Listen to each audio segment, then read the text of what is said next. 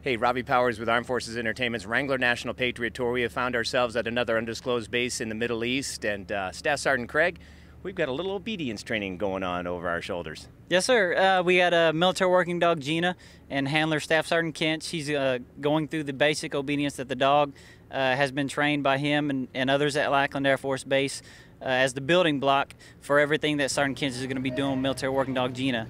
It correlates with her patrol work, with her explosive detection work that they do here in the AOR, and also the day-to-day living that Sergeant Kent has with military working dog, Gina. Without the basic obedience, without the knowledge of the commands that Gina knows, it could be a hard day for Staff Sergeant Kent to be able to control military working dog Gina. Well, there's nothing easy about being a bareback rider on the PRCA rodeo tour. We've got Casey Fields. I'm told he's going to get suited up and maybe be one of our test attack victims today. Yes, sir. A little difference between the dog and the bull is hopefully we can get the dog to stop when we want him to. Yeah, and he rides horses as well, so I'll tell you what, stay with us. Our cowboys and cowgirls in the Middle East with our four-legged service members. It's all coming up next. Okay, I'm ready to do this.